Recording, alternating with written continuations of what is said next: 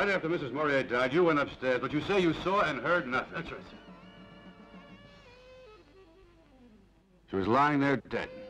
Yes, that's right, sir. The prisoner was led from death row to the closely guarded cubicle where he's scheduled to wait out the last few hours before entering the gas chamber. The death vigil. His attorney, Rod Mitchell, would not reveal what new elements he had in hand to convince the governor to order a stay of execution.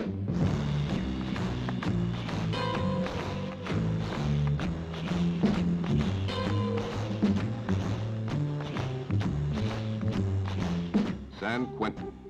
Never before has permission been granted to film the interior of the prison.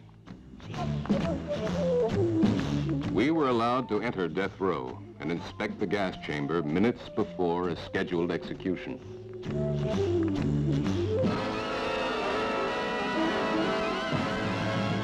The executioner, the guards, all the personnel of this institution, many of them who were present when Carol Chessman was executed, reenacted the same scenes, relived the same dramatic moments to bring you this film.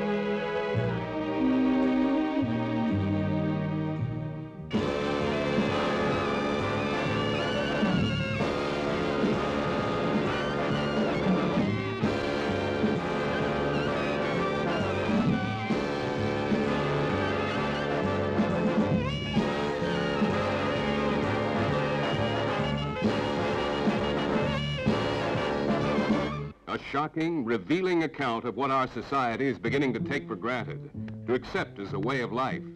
You'll be holding your breath from San Francisco to New York to Paris. A mystery thriller true to our times. You'll be living the truth that once was fiction.